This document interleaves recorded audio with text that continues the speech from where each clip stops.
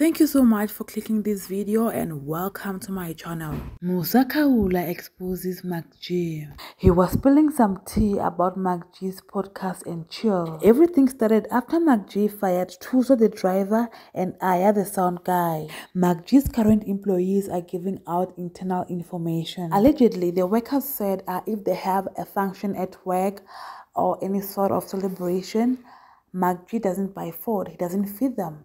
So he'll buy food for himself and they will watch him eat. And also, they say that during the recording of the podcast and chill, he doesn't provide drinks for them. So they will just have to bring their own.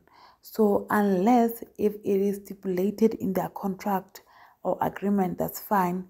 But if not, that's very wrong. And they have concluded that it is not a good working environment. Allegedly, they say that he's arrogant, he's not a nice person, so it's not easy to work with him.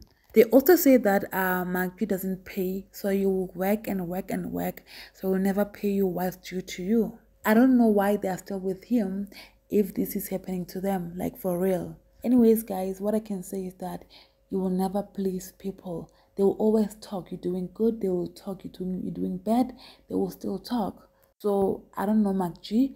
I don't know how he treats his people, but people will always talk.